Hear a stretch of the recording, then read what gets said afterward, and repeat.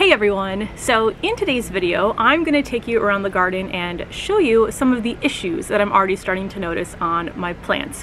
And I want to do this for a few reasons. One, because I don't want to only show when things are going great and perfectly in the garden, because that is not at all reality.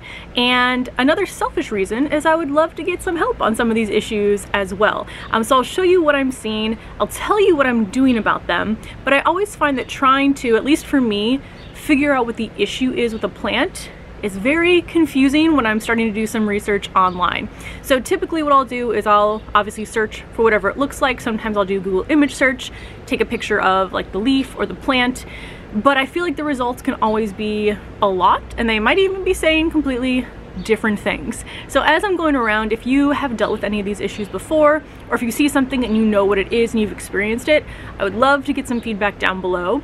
And then at the end, I'll show you some of the products that I'm using as well, because what I want to do is attempt to be as preventative as possible with these issues, because that is definitely something I have not done in the past. Usually I will start treating the problem after it's already there. I would love to treat before it's actually an issue. So what I'm going to do is I will take you around, I'll show you what I'm dealing with, talk to you a little bit about what I've been able to find online, and then show you what I'm doing about it. But again, if you've dealt with any of these before and you have experience, please let me know in the comments below, and then hopefully we can all help each other out. So let's go take a look at the garden. I'm going to start over here with the decorative dahlias, but also getting our first nasturtium flower, which is very exciting. But here is what I'm noticing. So the dahlias in here are the smaller decorative dahlias. These are the larger dinner plate. These all, at least so far, are doing well. But here is what I'm seeing on this plant. So you can see that in the sun. There is yellowing of the leaves, and it's a little bit different on some of the leaves. So this one looks more spotted all over. This one, it's the veins that are actually turning yellow. The rest of it is staying green, and that's kind of what I think most of them look like. So from what I've been able to find online, either it might be some sort of fungal issue. I do check for pests, and I don't see any pests really on any of the plants yet. Or it could just be a nutrient issue, so nutrient deficiency, because we've been having so much rain here. So from what I've been seeing online, like I said, is that it might be a nutrient deficiency because we've been having so much rain. It's been very humid here. It's been very rainy, and the days in between when it's not raining, I say we've been getting rain about every other day, but the days in between, it's not really warm enough or hot enough for everything to evaporate or really dry in between the periods of rain. So like, for example, I haven't turned on my drip system at all, I think, since I set it up. And I am a bit nervous because I know I lost a lot of plants in the spring to root rot from all of the water. So I'm hoping Mother Nature cooperates a little bit. But obviously in a container garden, you're losing nutrients faster than you would in the ground because the containers are just a little bit smaller. Now, when I was reading about it, some of the signs of nutrient deficiency, it said, were the yellowing of the leaves, also that they were more flimsy, which these definitely feel more flimsy than the ones up here that are green, and that the leaves at the bottom will yellow first before the ones at the top. So that's kind of why I'm heading towards that as a possible issue, but again, this is the one that's kind of stumping me the most, so let me know. What I've done for this is just try to put more nutrients into the soil, and I'm realizing that I have a lot of water-soluble fertilizer, not a lot of granular fertilizer. And even though I was reading that liquid fertilizer can be absorbed within 24 hours into the plant, which that's about the time that we have in between rain, I don't want to add more water to the root system because I don't want the roots to rot. So I have been adding granular fertilizer. I'll show you which one I'm using, but I definitely need to get more. So that's what's happening with the dahlia. Let me go show you what I've been noticing next. Coming over here to this eggplant, I think I've shown this before, but this is one where something has been nibbling, and I haven't been able to actually spot anything just by looking underneath the leaves, but I have gone ahead and started applying the Captain Jack's dead bug brew to this. I'm on a weekly application basis right now, but again, like I said, I can't see any actual pests on the leaves.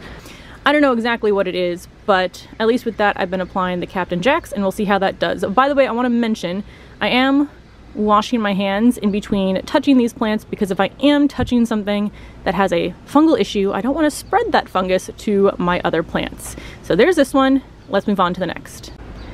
Now, I showed this hydrangea in my deadhead video and the issues I've been having. It's been a couple days and it doesn't seem to have gotten worse, the issues that I'm seeing, so I'm hoping, hey, that's a good sign. But again, the white powder here is a sign that it's likely mildew on these leaves. So I'm now on a weekly regimen of spraying these as well. I did read that any of the leaves that look like they might have mildew or fungus, you should remove them. If I do that on this plant, it'd be almost all of the leaves. So let me know if I should be removing some of these, or if treating it and trying to stop the spread is enough. Also let me know if I just need to get rid of any of these plants, even though that would break my heart, but it would be okay. But yeah, you can see here there's the white powder on almost all of the leaves. Now this is the only hydrangea I've noticed it on, but as soon as I noticed it, I've started spraying all of my other, not even just hydrangeas, but all of my other plants here, especially my rose. Now the other plant where I'm noticing issues is this rhubarb, and this is another potential heartbreaker. So if you see here, there is red starting to appear on the edges of the leaves. I have two rhubarb plants. The other one looks perfectly fine so far, but from, again, what I've been seeing online, it's likely a fungal issue, and it also said I might just have to get rid of the plant, which, because rhubarb takes multiple years before you can actually start harvesting a lot of it, I think I just planted it last year, started it from seed last year. It would make me sad to have to start from seed again, but I'll do it if I must. So let me know if you have any experience with fungal issues on rhubarb, and if this plant really is going to have to be completely removed. So let me talk a little bit about what I've been doing so far, and the first one is definitely paying attention to hygiene. So cleaning my tools, cleaning my hands in between touching any of the plants. I actually use my bare hands instead of my gloves, because it's much easier to wash my hands than it is to throw my gloves in the wash in between every plant. So for me, that just makes it a little easier. I clean my tools with alcohol wipes, so that's what I use in between the plants as well. And then any leaves that I remove that I think have fungal issues or any sort of issues, they go directly into the garbage. So make sure you aren't either leaving those on the ground or in the soil next to your plants, or that you are not composting them. So those all go straight into the trash can, which is why I have a trash can up here. Something else I've been doing is any of the plants where I notice an issue, I move it away from other plants, or at least as far away as I can. I don't have a ton of space out here to move it. I've been thinking about potentially moving some of these over to the back deck, but I also have plants over there.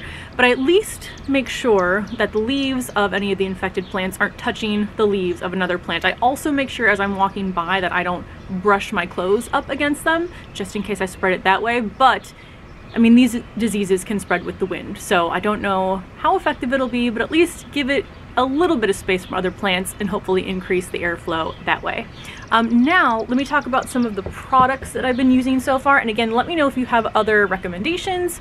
Let me know. I know there's a lot of like homemade sprays that you can make, which I'm hoping that I have those products on hand. So if you have any homemade remedies, let me know as well.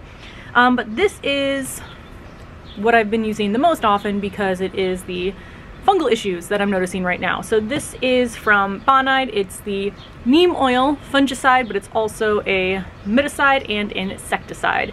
So this one I'm using on anything where I think there is fungal issues, kind of going on a 7 to 10 day in between each round. Again, I'm using this on not only the plants that have an issue, but all of the plants in general that I'm spraying. So I know I need to get more of this. I used this last year, but again, I didn't really use it preventatively. I started to use it once I saw an issue, and some of the plants it seemed to help. Some of the plants I think were too far gone by the time that I realized there was an issue, especially my hydrangea, so I should probably remember that for next year.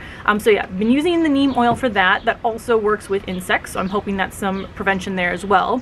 For any of the plants, like my eggplant, where I don't see any fungal issues, but I think there might be a pest issue, I'm using the Captain Jack's Dead Bug Brew. This is also what I use on my petunias preventatively as well. I don't know exactly how well it did with the budworms, because I feel like, well, again, I wasn't as preventative as I could have been, but I feel like the budworms were still there anyway. I know that there's some products that work, but not necessarily for caterpillars or certain types of worms like that. So I don't know if this is incredibly effective. I feel like what was most effective last year was just hand picking off all the budworms. But any pest issues, this is typically what I turn to. Then lastly, this is what I'm using to fertilize, because this is kind of the only all-purpose granular plant food that I have. So this is the Plant Tone from Espoma. Now I do have some other, like I have an acidifier that has fertilizer in it. I have a citrus specific fertilizer, so I'm using those for the plants that like those kind of applications. But everything else that just kind of in general, I'm using the Plant Tone. I need to get something else, whether it's more Plant Tone or some other granular fertilizer, especially if we're going to continue to get as much rain as we've been having. So let me know if you have any recommendations as far as granular fertilizers in the garden. I'm also probably going to pick up some more compost as well, but it's been interesting, I feel like, this year, trying to balance out all of my maintenance with the weather that we've been having, making sure I'm feeding my plants, but also not applying too much liquid to damage the root system. So it's all about balance in the garden. I also want to mention, with these two sprays, I used them last year, so I know that they work on my plants. But before you try anything, no matter how safe you think it's going to be, do a test spray. So spray on a leaf, wait for 24-48 hours, see how your plant does.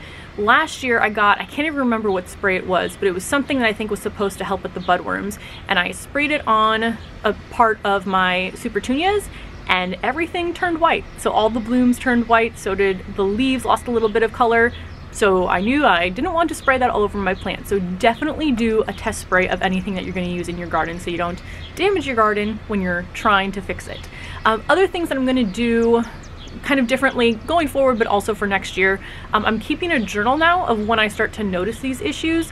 This was a recommendation from, is it Gary Pilark? I think that's his last name on YouTube. There were two really helpful videos when I was looking up fungal issues that I'll link down below, and his was one of them, and basically said, write down when these issues occur so that next year you can start a treatment for prevention before they happen. So last year I knew that we had a lot of rain and I was getting fungal issues, so I should have learned for this year to be a bit more preventative. But again, it's not a widespread issue yet in the garden here.